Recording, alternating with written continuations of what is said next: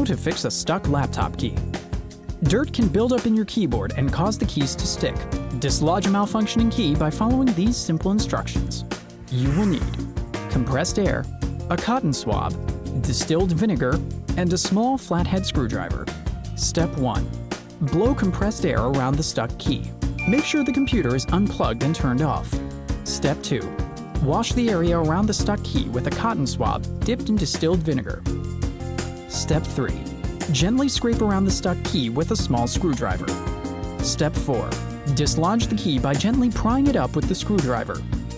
Step 5. Blow compressed air under the dislodged key. Step 6. Wash the area under the key with a cotton swab dipped in vinegar. Step 7. Let the vinegar dry and type away. Did you know? According to a 2009 report, spam accounts for almost 90% of all email.